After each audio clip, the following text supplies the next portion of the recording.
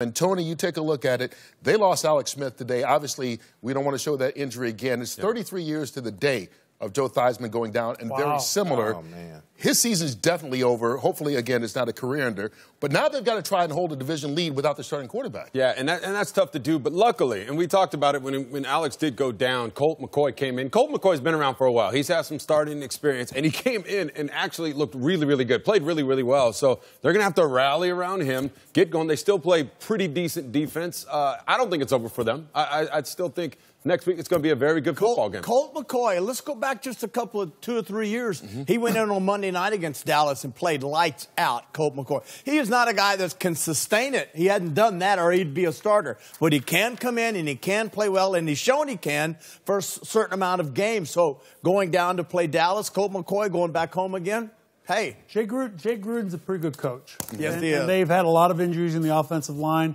I know there are a couple of guys they're not going to get back, but they're going to get a couple of people back, and I think that's a big key. And they're not going to put too much on him. They'll design the offense around what he does best versus Alex Smith. Well, and the defense plays well. But I think it's going to be tough to overcome the offensive line injuries. Usually, if you get a skill position player hurt and you have a strong offensive line, you can run the ball a little bit more to take the pressure off the quarterback.